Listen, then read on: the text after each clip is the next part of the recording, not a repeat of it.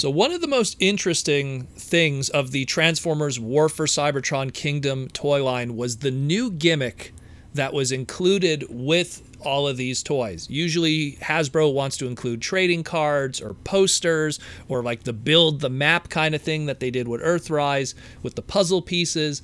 This time around, they revealed to us that we were going to be getting the Golden Disc Card Destiny Peel to Reveal trading card gimmick. And what that essentially was is you got one of 4 random trading cards a wave, and each one of these 4 random trading cards would be of a character, and when you peel back the, I guess, very foil kind of surface, it would reveal a alternate destiny for that character. Now, all of us who got the advanced Hasbro gift boxes in the mail that pretty much had all of Wave 1 included, packaged in all of those Wave 1 stuff. If it was a Deluxe, Voyager, or Leader class, we got one of these trading cards. And we peeled back these trading cards. And again, random, so some people might not get a full set. Some people will. And we had these alternate destinies. Now, these alternate destinies, I guess they refer to the alternate destiny of whatever the Netflix series will tell us. Because some of these alternate destinies are kind of what Destiny is intended for it, and I'll get into that in a moment. But I think this is pretty much a spoiler in a lot of ways for what the Kingdom series on Netflix, or Chapter 3, when we get to that, will contain. So if you don't want any spoilers, if you want to avoid spoilers and all this kind of stuff, maybe skip this video. That's what I'm probably getting at. I'm like, the thing with these cards is that they have the spoiler or the alternate destiny, whatever, written Cybertronian. So lucky for you, you could close this video if you want, and you won't have to worry too much about it. But let's jump into that. So when you peel back, you peel to reveal the alternate destinies, you get what will potentially be what they won't do in the Kingdom series and what would have probably happened in an alternate future. So let's start with Blackarachnia. You peel back hers and you see her leading a whole bunch of Predacons in the back there, but you know, you see what looks like Dinobot and Scorponok and Waspinator, which is actually some of the art that's present on her box art. But the translation of the Cybertronian says there that she becomes a Maximal. So I guess maybe this image is probably showing her walking away from the Predacons and becoming a Maximal. Of course, this would be what she would ultimately in the end become in Season 2 of Beast Wars. But I guess in Kingdom, she stays true to herself and actually stays as a Predacon in the Kingdom story. So in one alternate future, according to this card, she becomes a Maximal. Next one is Dinobot.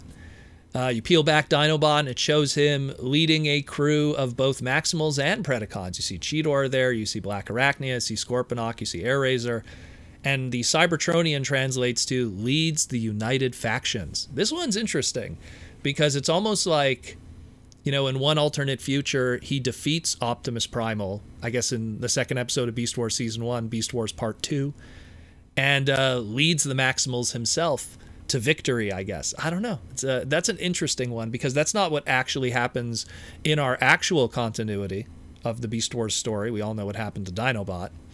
Rest in peace, the best character in the show. But at the same time, this isn't going to reflect what probably happens in the show either because it's an alternate destiny. So, interesting. Next one we have is Optimus Prime. This one's almost not a shocker. Guess what his alternate destiny is? He's gonna die. It says here, dies in battle. He dies in battle, but it shows him here floating in space. I wonder if this is kind of a throwback to what we've seen already with the Amazon exclusive toy, the Dead Optimus Prime toy, or as it was called, Alternate Universe Optimus Prime. I wonder if it's just tied to that. And it's just like, hey, you know, in the Earthrise toy line, there was an alternate, you know, Destiny Optimus Prime toy, and here we're kind of reflecting that because, I mean, we all know how Prime dies in the true continuity of G1, where he dies at Autobot City on the table. And this is a different one. This one's in space. This is almost kind of like how, you know, Unicron, not Unicron, but like how Galvatron was born through Megatron, even though Megatron technically didn't die. He was just kind of reformatted.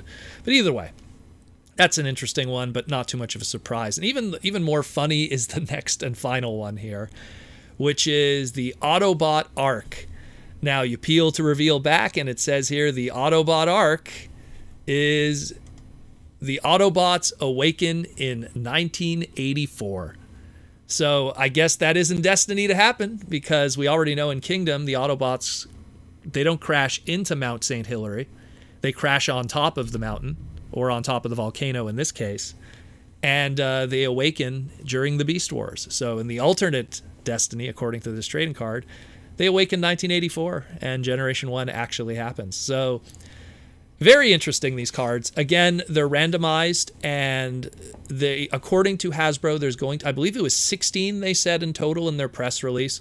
So that means 4 waves of trading cards, 16 in total. So here we go, Blackarachnia, Dinobot, Optimus Prime, and the Arc. Who knows what the next wave will be? Maybe it'll be like Cheetor, Beast Wars, Megatron. Maybe one of even the fossilizers will get a Destiny and an alternate Destiny. I don't know. I'd probably not. They'll probably stick to known characters where we know their futures. But this should be very interesting. I like it. It's a fun little gimmick. It adds a little more flavor and interest to the pack-in product, kind of like what they did with the Power of the Primes, where each character had like a connection with one of the primes, and it led to an extra layer of intrigue where you could have like Quintus with, like, say, one of the characters, and it led to, like, you know, Quintus heals this character, and it would be different for everyone. So it's kind of cool too with this thing also. And, you know, the randomization thing leads to collectability and trading among the fans, so that's a nice, cool little touch too. I dig it. It's really cool. What I found fascinating was, I believe that they originally said that there'd be multiple Destinies for each character, but maybe I just misheard that. You know, like maybe like it's just the one alternate Destiny, as opposed to, like, you know, it would be Blackarachnia joins the Maximals. Another card is Blackarachnia stays with a Predacon.